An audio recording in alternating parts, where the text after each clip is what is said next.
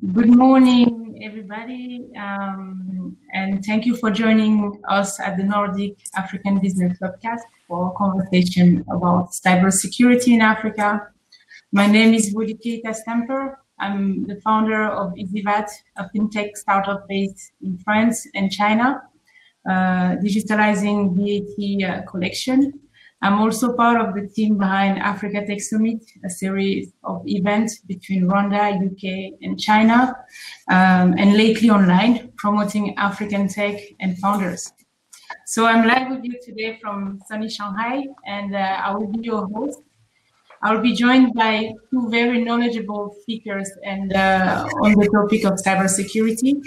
Before getting to introduce them, first apologies for the Minister of ICT and Youth Affairs of Kenya couldn't join us today, but he is replaced by Timothy Musoke, who is very knowledgeable on the topic that we have to discuss today. Maybe Timothy, you could tell us a few words on your background to start. Hi. Hello, can you hear me? Yes, we can hear you very well. Great. I am having challenges with my video, but we'll fix that shortly. Yes, my name is Timothy Musoke. I am the Chief Technical Officer of Laboremus, Uganda, a software development firm specialized in fintech, or let's say financial technology software. We also have our own spin-off called Emata, a fintech specialized in providing financial services to farmers, specifically in the dairy sector. I am quite spread out on the tech scene in Uganda, so I hope I can fill the big ICT Minister of Kenya. Thank you very much, Timothy. I will add that you are also overseeing the project for Uganda Bankers Association and the central bank that will allow financial institutions to verify IDs digitally. So I'm sure you will be able to fill in the shoes. My second speaker today, also very knowledgeable on this topic, is Mrs. Stina. She's a strategic analyst in cybersecurity at Control Risk. She's based in Copenhagen. And hi, Stina, maybe you can tell us a bit more about yourself. Absolutely. Hi, everyone. Thank you very much. And it's great to be here this morning. So yeah, I work as an analyst in the cybersecurity team at Control Risk. So just to say a few words about Control Risk, we're a specialist risk consultancy. Really working to build kind of secure, compliant and resilient organizations. So what that means is we advise clients on a number of issues, so political risk, security risk, integrity issues and so forth, but also cybersecurity, which is where my expertise lies. And really kind of what we do is we advise companies on cybersecurity issues globally.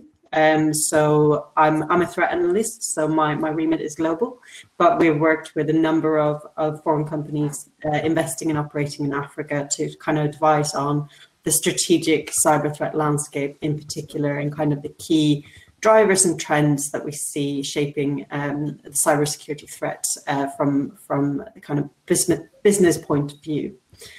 So that's kind of my background, and as you said, I'm based in the region, so I work very closely with our Nordic client base in particular. But as a company, we have a presence kind of globally and several offices in African countries as well. Amazing. Thank you very much for this introduction.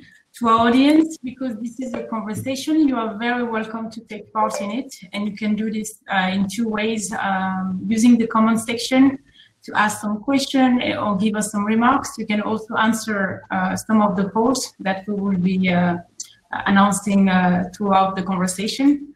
And so just to start getting into it, the 4.0 revolution in Africa is pretty much on its way, with the with the very rapid exposure to new information and communication technologies.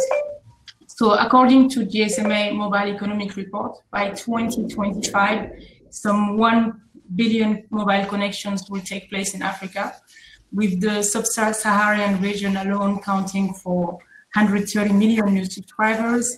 475 million people will be using mobile internet by 2025. And to take maybe the example of Uganda, as we have Timothy with us today, is a pretty much mobile nation as well, with 70% of the population owning, more than 70% owning a mobile phone. And the Bank of Uganda has reported recently a record number of mobile transactions in the first half of this year alone, with an increase of 19% of active users for mobile transactions. So it is very easy to talk about the benefits that new technologies are bringing to Africa, from improved accessibility to boosting nations' economies, to name just a few. But it is also very known, and that's why we're here today, that this increased exposure to ICTs comes with more exposure to cybercrime. And just to throw in some figures, but I will then let Stina and Timothy give you more on that. This year alone, in the first 8 months, 28 million malware attacks were detected in Nigeria, South Africa, and Kenya together. So Uganda also had its share of cyber attacks, and Timothy, I'm sure you have more to say on that later. And throughout Africa, so Africa is an emerging digital nation. It seems that the exposure to cyber crime is quite important in comparison to very developed nations, for example. So it is very fair to ask the question, is Africa ready when it comes to fighting cyber crime? So I will start with you, Stina, if you don't mind, if you could just give our audience a picture of what is the landscape of cyber threats that we can see today in Africa. Absolutely, yeah, thanks very much, Wody. So I think we kind of need to start by saying it's maybe one, on a regional basis, maybe one of the more diverse cyber threat environments. If we compare to kind of some of the more high-risk regions that we look at, where some countries are facing still fairly limited challenges, whereas others have much bigger challenges. So in particular, if we look at the larger economies, so you mentioned South Africa, Kenya, and Nigeria, which is also where we see kind of the highest cyber risk at the moment. So that's just worth bearing in mind as well when we talk about the kind of the threats that we're seeing, the issues, and also the level of preparedness in that respect. But certainly, if we look overall in terms of the key trends, there's certainly an increase. I think that's something that we've been seeing for several years now. And a key driver for that, as you say as well, is around the kind of increasing digitalization and internet penetration, which makes this region more attractive to kind of cybercrime overall. Another of the key kind of drivers that we're seeing from a macro perspective, so to speak, is around geopolitical competition and how that plays into the cyber threat environment. So I think we can maybe dig into that a bit later. But when it comes to cybercrime and what we're seeing in terms of the nature, we're still seeing the kind of the most frequent types of cybercrime is fairly low level in terms of the kind of technical sophistication that's needed. So a lot of this is focused on kind of mobile enabled fraud, social engineering for kind of financial purposes. That's certainly the most frequent issue that we're seeing. And a key factor here is the kind of widespread and quite rapid adoption of kind of mobile payments across the continent. So that's kind of one aspect of it. But I think what we're looking at as well from that kind of strategic and kind of business point of view is also around kind of evolving regional cyber criminal ecosystems in a number of countries across the region, where these groups are kind of gradually improving their capabilities, focusing on more impactful attacks. So really kind of that emerging trend of going after organizations as opposed to perhaps individual end users, which is still the predominant form of cybercrime. And in particular, now coming back to the larger economies, this is where we're seeing this most notably. So Nigeria is a very good example. And kind of adding to that is the kind of cross-pollination that we see between local cybercriminal networks and the kind of the wider cybercriminal community, if we call it that, but the kind of the global threat actors that are active here. So really what that does is it kind of feeds into groups that tend to have lower technical sophistication of attacks or resources to kind of develop, say, their own malware or tools to conduct these attacks, by gaining access to these tools by underground marketplaces. So really that exchange between kind of international cybercrime and local and regional cybercriminal groups. So there was a recent interesting example in Ghana, an attack against a bank, where a number of kind of local criminals were arrested, but where kind of the access to that bank was likely purchased from a more sophisticated actor through underground marketplaces. So kind of enabling factors in that respect. So I think that's an interesting trend. And what we're also just to kind of, in terms of the emerging trends we're seeing, what we're also seeing is around foreign cybercriminal groups kind of increasing their interest in the region. So typically the most advanced cybercriminal groups globally will have targeted Europe, North Africa, parts of Asia, the more kind of wealthy countries. But really moving into other regions of the world as well. So we're seeing this in Africa, but we're also seeing it in a number of other regions, so Southeast Asia, Latin America as well. So there is that added dimension as well, and this is something that we're seeing emerging. We're not seeing as frequent attacks as in some of the more established targets, but certainly something that plays into the cyber threat environment as we see it. So I think I'll kind of stop there for what we're kind of seeing from the bigger macro picture of things. Yeah, that was very insightful, and thank you for that. Timothy, maybe we can stay on the same high-level picture. You could help us get a picture on the Uganda side, especially given that you are very active in the Uganda Banking Association. What is the landscape of cybercrime on your side?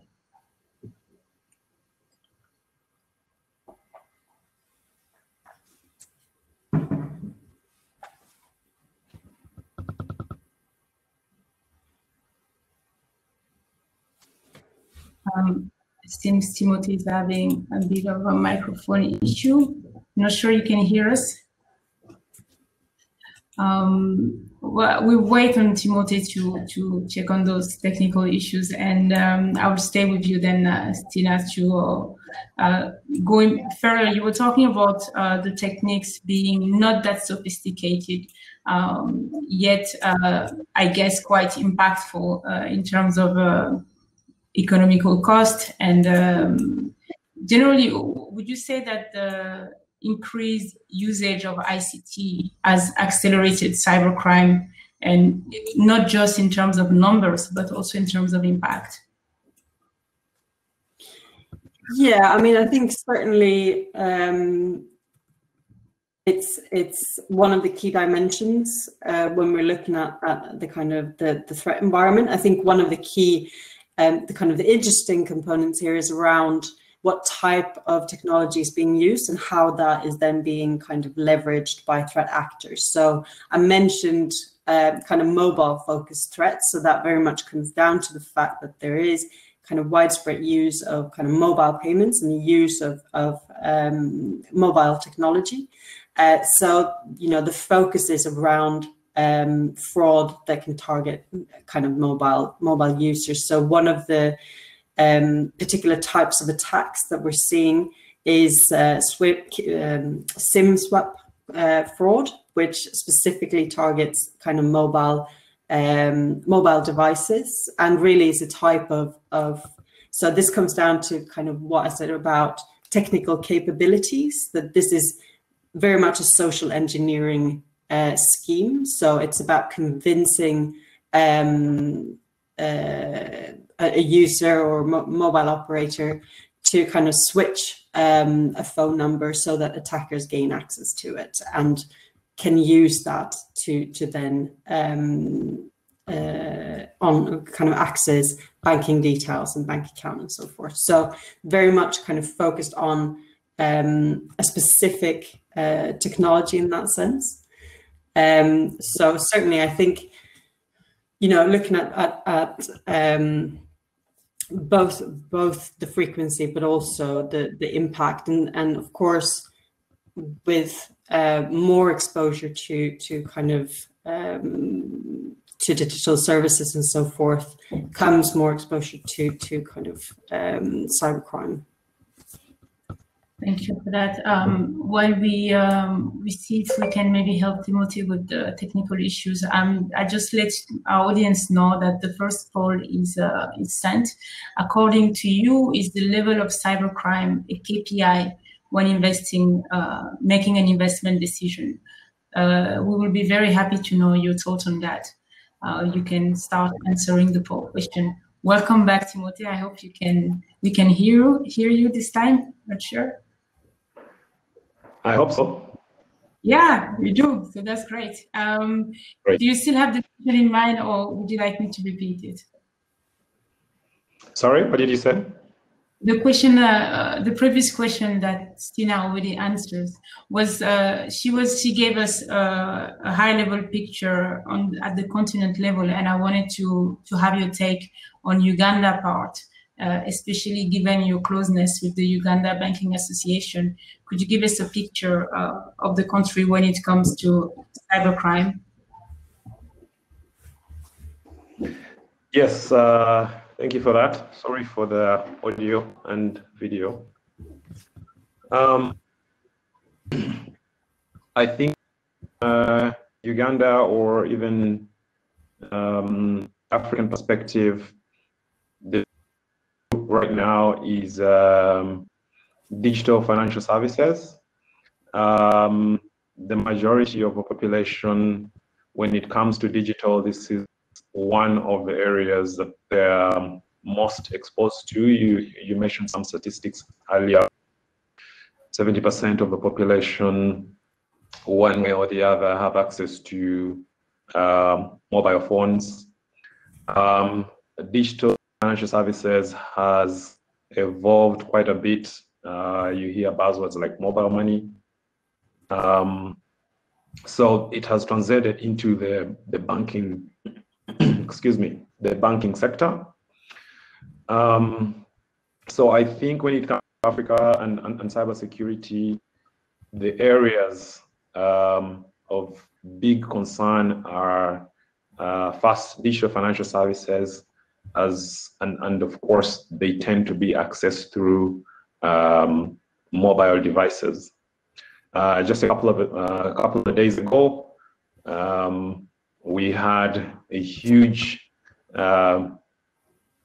break-in or hacker activity where the two largest telecoms, the largest bank, and the payments aggregator were involved in a cyber fraud where over $1 billion Uganda shillings was, stolen.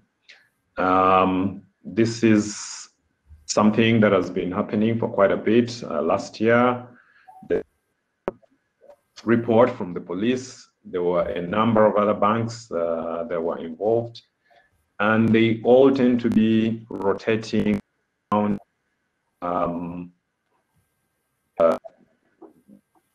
payments, mobility. So when put everything in perspective, when we talk about cyber threats, cyber security, from an African perspective, I'm sure this is a problem in other parts of the world, but Africa has kind of skipped some of the trajectory that other economies have had to go through. The desktop computer, the laptops, and all that. Yes, they're there, but the largest footprint when it comes to exposure around mobile, particularly when you look at the services people are doing on their mobile phones that are most exposed to cybersecurity, is the digital financial services. So you are saying, I often hear that the leapfrogging aspect of African digitalization is a good thing, but you're actually saying, are you saying that this actually accelerates the exposure to cyber crimes?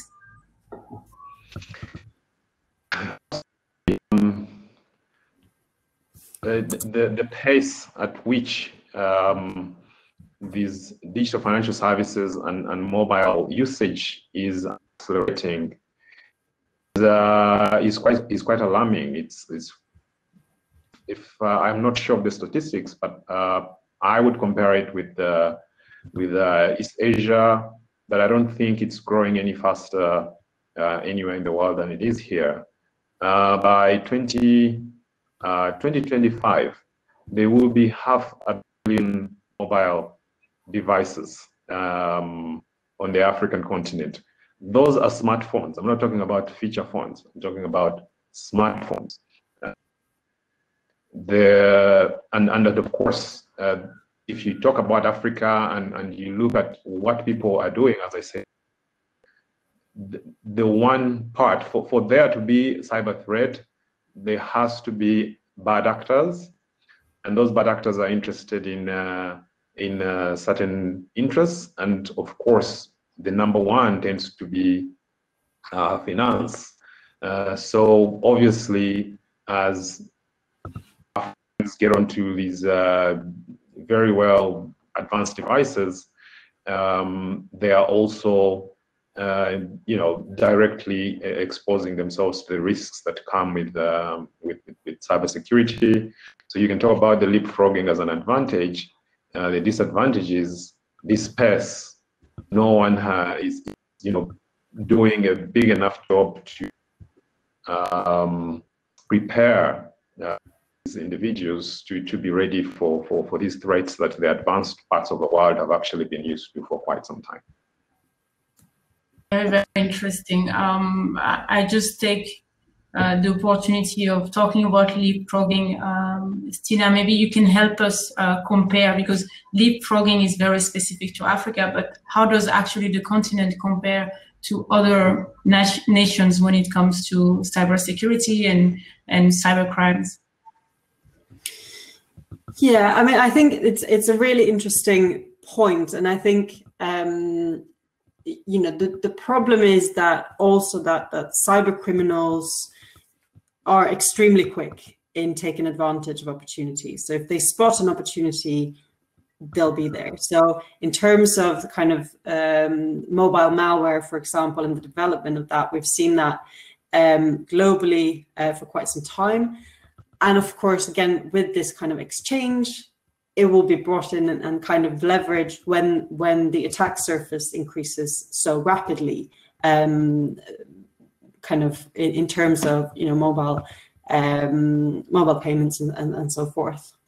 So just in terms of kind of where Africa sits in the global perspective, so I think certainly we're seeing still a lower number of kind of high impact attacks in the continent compared to other regions. So again, when we talk about cybercrime, really the kind of key target regions have been North America, Europe, and parts of Asia, as I mentioned, where cyber criminals will typically follow the money and target kind of the wealthier countries. But I think this is also down to exposure and the level of digitalization and kind of internet penetration. So it is something that is changing quite rapidly. So I think if we talk about kind of leapfrogging, the development there went more hand in hand, right? It didn't come, there wasn't highly skilled cyber criminals from the very start in these regions, but it was something that kind of went hand in hand. So as cyber criminals got better, organizations and governments kind of tried to adapt to this. So it was more of a kind of evolution in that sense, whereas when kind of the African region is now kind of very rapidly adopting digital services and solutions, and kind of increasing quite significantly and quickly in terms of the number of users, that isn't necessarily there. There's already a very kind of globalized cyber criminal market space that can be tapped into by kind of local cyber criminals in a fairly straightforward manner in many cases. So there's certainly that dimension to it. I think when we compare, especially around the cybersecurity preparedness and kind of where with the state of cybersecurity. Okay, very interesting. Before we jump into maybe the more economic impact aspects, just take a look at the polls. The results are in, so you are 63% to answer no, that is not a KPI that you look at when you are making an investment decision. So I'm staying with you, Stina, on this one, because you're facing corporates who are asking for analysis on cybersecurity and advices, obviously, on how to fight cyber crimes.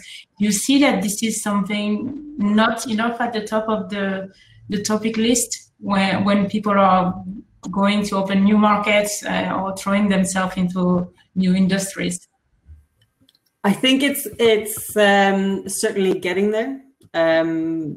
We are seeing that shift where there is a higher attention at kind of board level and highest management around cybersecurity. But cyber is one of those issues that it's tended to be siloed into kind of an IT issue space. Whereas when we look at the type of attacks that we're seeing now, at least in some parts of the world, where really we're talking about operational disruption, we're talking about, very, very significant financial costs for organizations, it needs to be considered as much more of kind of a business risk, a strategic risk, and something to factor in on more levels. So there is a shift. And certainly from my point of view, it should be part of that equation, because of the scale of the problem, obviously, because of the potential impact that it can have, both in terms of financial impacts, but also on kind of reputation, regulatory and legal implications if you kind of lose data or and so forth. So yeah, it's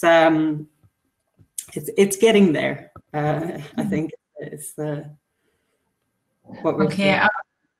Timothy, is this something you are also used to facing when you come in a room trying to explain cybersecurity and why it's important to fight cyber crimes?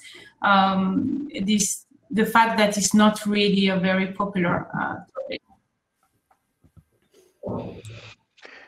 Yeah, it's quite an interesting concept. As I said at the beginning, we work with banks. We make technology for banks. So the moment you have a proposal in front of an executive in front of a bank, executive of a bank, they will tell you something like, what about security? It's usually one of the first things they say. So you believe, these guys are very conscious about the security, So then you start doing the work.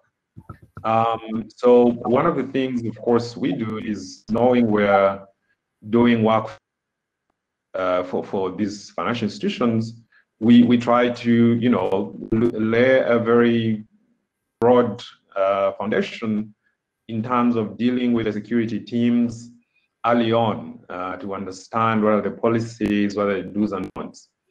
The immediate thing is there is always one junior security guy. And this is, at least as far as Africa is concerned, and they're the only employee in the entire multi-billion bank that are responsible for overseeing these security threats that the entire institution faces. So of course, you quickly realize that things to do with governance, as far as security is concerned, are largely missing. Processes. So you just realize that, okay, these guys take this seriously when there's a breach, when there's something in the news, and then for a couple of days, they try to ask, okay, what do we do? What do we do? Hire an external firm to come and do an audit. And that's usually the central bank is saying, I hope all of you financial institutions are, your security, fences are, up and running. So everyone kind of rushes to try to do a quick audit and penetration testing and all that. And then the news, everything goes back to normal. Your junior security guy till the next incident happens. So I think, to put it in on an African versus global perspective in terms of is Africa ready, the has experienced this long enough that the knowledge has been carried from old executives to new executives, and there's been enough bad incidents that the investors of these institutions firstly and institutionalize. Here, the executives only just learning about technology, I think is already too much to ask to, this is me being cynical, it's already too much to ask them about the intricacies of cybersecurity. They know it can be dangerous, but they have no clue to do to actually make sure these organizations are secure, and that is, I think, it's going to be before unless you have the top management, and the shareholders of institutions taking this matter really seriously. It's unfortunately time with so many more bad incidents before we think we can talk about being ready.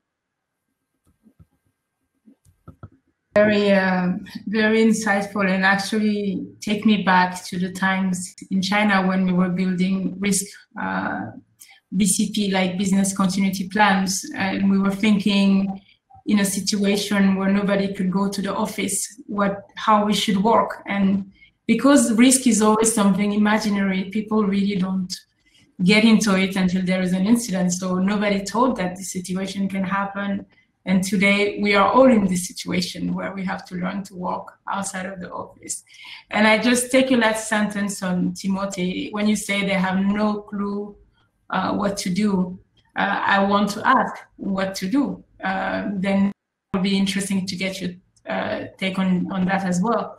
What are the best practice you are seeing when it comes to fighting cyber criminals? Well, I'm not a security expert, but you're working in tech, obviously. There's some basics that usually these breaches and not some super coordinated Russian initiated through some other country, whatever. It's some basic weakness in the organization. You know, I like to give. We were implementing a system for a bank, and so we had this issue of people forget their passwords. Another way to remember some people. So let's put a PIN password so people don't, you know, long passwords. And what is on the find it pinned on the monitors of it, because some IT administrator gave them a very long password with so many weird characters, and there's no way they can remember that, so they write it on a stick and put it in front of their monitor. So, and of course, this is the password to the core banking system. Okay, so basics like just awareness. You know, like of course you can't have awareness unless this is starting from the top, and the whole cyber awareness is institutionalized right from the board to the CEOs, and there's just general policies and governance around what do we need to do, even if you just do the minimum. And I just talked about passwords. A password should not be on a sticky note and in front of a computer. So I think, you know, for just getting at the executive level, that alone will just take you, it will leapfrog you already. And then when that is done, it means there's the backing in terms of financial and resources to make sure that the things that need to be done are done. And what are those things? Those things are known. There's security frameworks, there are governance frameworks, the kind of people to hire are known. And if you just do that, you are already alleviating more than half of the issues that you have to. But maybe Stina has more specific technical things that she can talk about. Yeah, just before getting to you, Stina, I would like to welcome Mr. Esbon Malwei, who is representing the Cabinet Secretary of Kenya ICT Minister, His Excellency Joe Musheru. Thank you very much for joining us. This is pretty much a conversation, so welcome to the table. Thank you for having me. Would you mind just maybe giving our audience a bit of what you do so that we can pin it in the topic of cybersecurity that we have been discussing for a little while? Okay. Thank you very much, and sorry for joining in late. My name is Esbon Malwei, and I'm the Minister of ICT. I'm the Director of ICT. And try to deal with the issues of cybersecurity as well.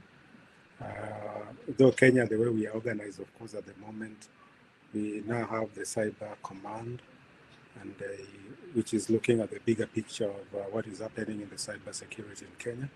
But within the ministry, because we give the guidelines and policy at the ministry, then that is what we are also involved in. And other than the cybersecurity, of course, we deal with other things within the ICT space. And I'm glad to join you this time. I can see you've covered quite some ground, but I'm glad to join at any point. Thank you very much for getting back to you shortly, because I'm sure our audience is eager to know what you're doing in Kenya, Kenya being one of the most targeted countries in Africa when it comes to cybercrime. Before getting back to you, I will just let the opportunity to Stina to answer to the previous question, which was, what are the best practices that you are seeing when it comes to fighting cybercrime?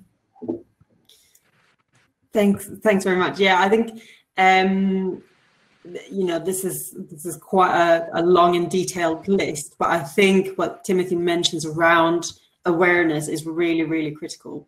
Not just in the African context, but there in particular, given how much of cybercrime relies on types of social engineering and fairly, you know, that type of kind of initial access. So raising awareness around, you know, what types of threats, what does it look like, and how can it be easily mitigated is really key part of that. But I also think from a more kind of organizational perspective, again, you know, taking it to that highest level and actually putting priority to it and seeing this as really a business risk as opposed to kind of something that is siloed in IT or thinking about in isolation, but really kind of integrating it on that level. And certainly that's what we would be advising organizations to be doing, to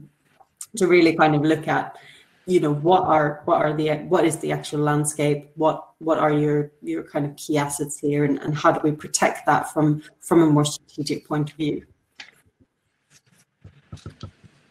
Thank you. As we actually, Mr. Malwedi, you are joining us right on time, because we were just moving toward discussing the different stakeholders when it comes to cybersecurity, and obviously government is a huge part of that. So before heading to letting us know what role government could play or is playing already when it comes to fighting cybersecurity, you could maybe give us a quick landscape of what is going on in Kenya when it comes to cyber crimes and also regulations related to cybersecurity. Okay, thank you very much. And really, the government has a major role to play when it comes to cybersecurity, because cybersecurity is a cross-cutting thing. The cyber threats throughout the economic landscape as well, and therefore there are various players when it comes to the issue of cybersecurity. And in Kenya as such, the government has a major role to play in terms of ensuring that the threat is of cybersecurity is actually tackled. And at the government level, what we do is one, we have to coordinate. Coordination in such a way that we are the people with the infrastructure. We have to look at the bigger picture and see how do we coordinate the incidents that we get to see in the cyber.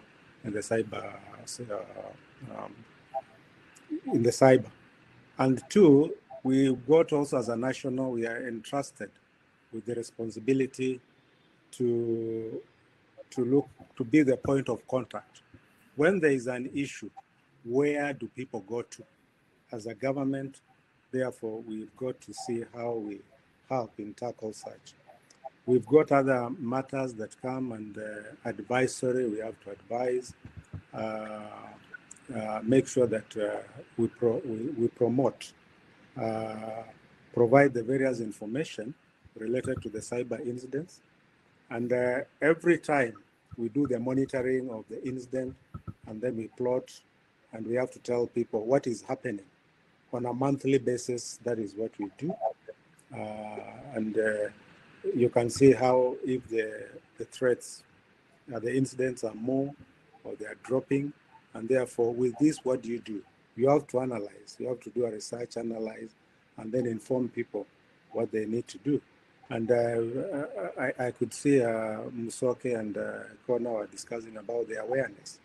This is a major area because people now are on the internet, and majority of them are not aware what the risks that come with being on the net. Much more even organizations. You have organizations which are there, and they do not have either because of ignorance or they do not know what steps do they need to take to in the area of cybersecurity.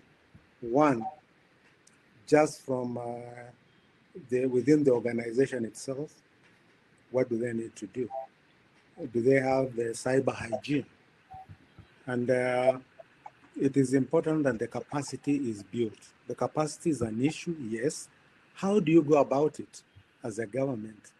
Because everyone now is using the net, and especially in this era of COVID, everyone has been on the net.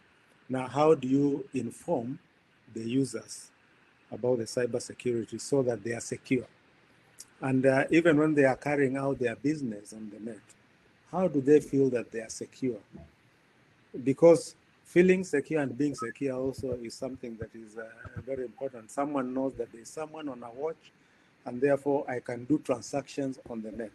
So the government has that responsibility in terms of ensuring that the stakeholders are well informed and the stakeholders are playing their role, as it were, and ensuring that also the larger citizenry are well informed on what do they need to do when they're on the net.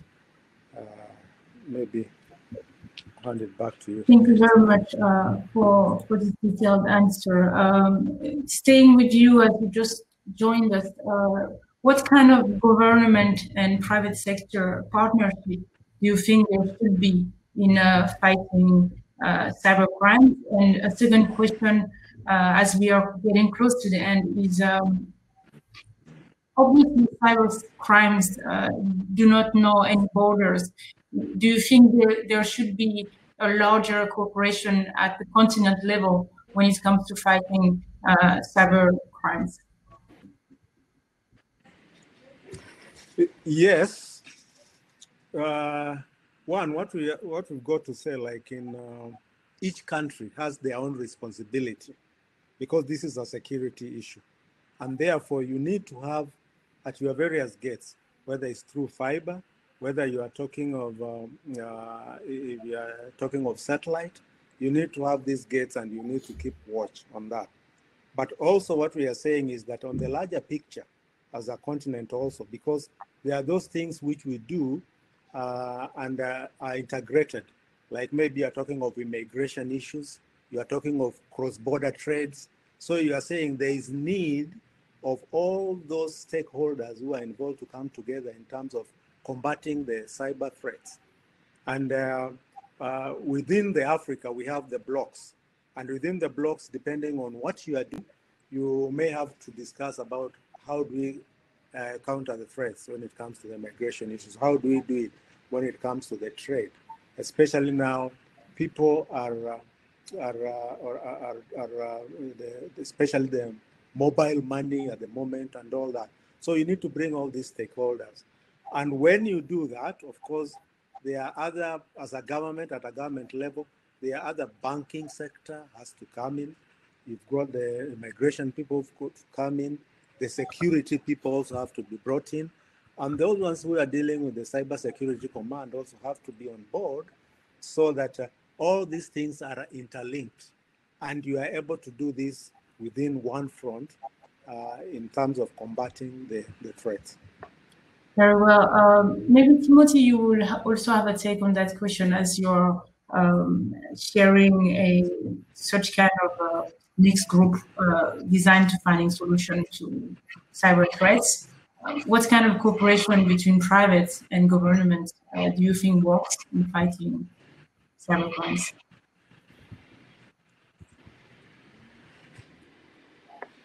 I don't know if I got your question. Are you saying the type of cooperation that does exist between the government and the private sector? My bad. I was actually heading back to Timothy. I'm not sure you can hear us very well.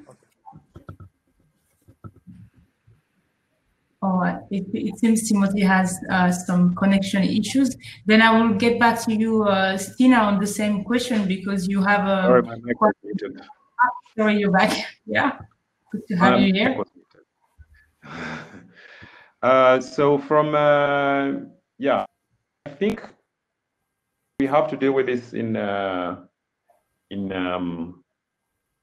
as husband was saying, looking at what the roles of the different stakeholders have to play. What I have seen work is when, because the largest players are be the private sector. So but the private sector are profit driven. However, the private sector is regulated by policies, laid out by that. So starting from the top, if government is able to play its role, and the role that I think they can play is, policies, rules, and regulations in place, that are in line with the trends of the day. So that is one. The other thing is we have in most parts of Africa now, at least if I should speak for Sub-Sahara, we are still exposed to an education system which large elements of the same is still missing. I can use myself. The kind of things that I was being taught in school are not in line with the challenges that we face in the world today.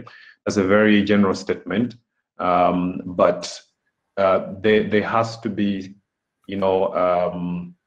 I should say, a refresh of the way education is carried out, especially when it comes to technology and the threats that come along with that. So from there, I think that's the role of government. And from a private sector perspective, it's, you look at risk, and risk is money, as the financial people will tell you. Risk may be looked at something in the future, but it will happen. The examples that I gave, and billions lost in transactions. Yes, if you don't invest now in trying to get your systems in order, you will face financial loss. Thank you very much. Stina, it's almost time to wrap up. I'm just going to give you the result of the last two polls, which are very similar. Do you think that COVID-19 has increased cybersecurity threats? 75% of our audience have answered yes. And to the question that is the topic of our conversation, cybersecurity, is Africa ready? 75% thinks that is no. So I would ask the three of you as a conclusion to our conversation to let us know your view on the impact that COVID-19 had on the cybersecurity threats and your own take on the topic question, is Africa ready when it comes to cybersecurity? Starting with you, Stina. Thanks very much. Yeah, that's interesting results. So I think just starting on the COVID side, certainly we've seen a number of kind of different COVID-related cyber threats, but really what's happened is it's kind of accelerated and intensified trend that we've seen already. So I think in the African context, what happened in a lot of countries was that there was kind of a very sharp acceleration in provision of digital services, for example, different kind of e-solutions that needed to be implemented fairly quickly. So again, we're coming back to the kind of the rapid digitalization and the kind of attack surface increasing quite significantly. So certainly that's something from a COVID point of view that kind of accelerated what we're already seeing in terms of on the threat environment.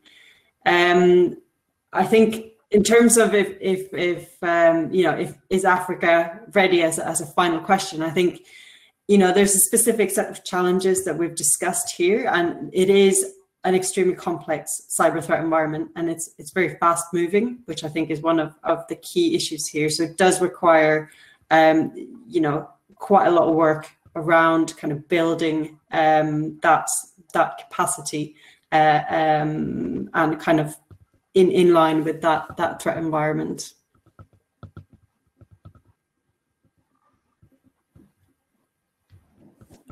Musoke, if you would like to complete on those closing words. Yeah, I'd like to agree with Stina as well. We have seen a proliferation of digital services demanded by government, demanded by the private sector as a result of COVID. If things that allow people to do, carry out services remotely, and they've been done at a rather fast pace. So of course, the technical debt for security has built up, even if the incidents may not yet have started building up, but it's there, it's coming. So yes, I do subscribe to the fact that COVID has had, as a result of its trigger to have a lot of organizations go digital. In terms of whether Africa is ready, I have a mixed response there. I don't think anyone is ever ready. So the most advanced countries are still facing large breaches. So one could ask, if they're ready, why are these things still happening? So in that sense, I say, I don't think anyone is ever going to be ready. But having said that, we need to, that the Africans just need to know that these threats exist. You could argue that, also most of the systems in this part of the world are manual and paper-based. So as a result, even if one wanted to breaches the likes of maybe an attack on the Pentagon, you're not going to be successful. It's paper-based. But as we go digital, we just need to be aware that these threats exist and the solutions are very well known, and it's not something that you get ready once. You have to constantly be on your toes and evolving as the threats evolve. Thank you very much, Timothy, for those conclusion words. Finn, I'm going to end up with you, Esbon. What is your take on the COVID-19 impact, and also on the overall question, cybersecurity, is Africa ready?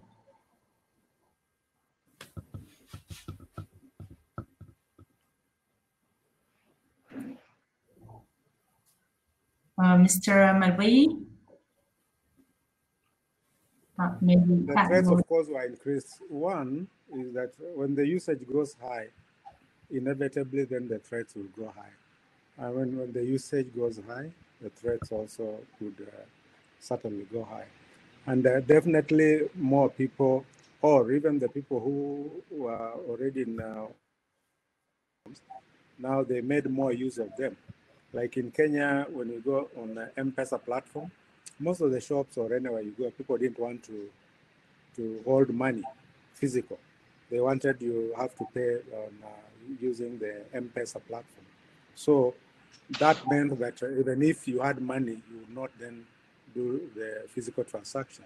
So certainly when such things come up, and especially money, then you get to see more threats.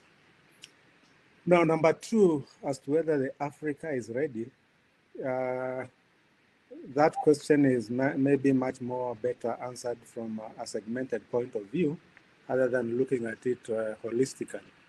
One, the cybersecurity in Africa is not necessarily addressed from one given common front. So as a country, individual countries, you do your own, you come up with your own policies to ensure that you tackle the issue of the cyber threats. And therefore, I wouldn't really want to put numbers on that, because they will keep varying the issue of percentage. But certainly, the issue of being ready, it might be a little bit hard also to generalize. It will depend from one country to another how much they've put in, because also we have to remember that cyber security, it's an issue of resourcing as well, number one, and also the issue of capacity building. So the two things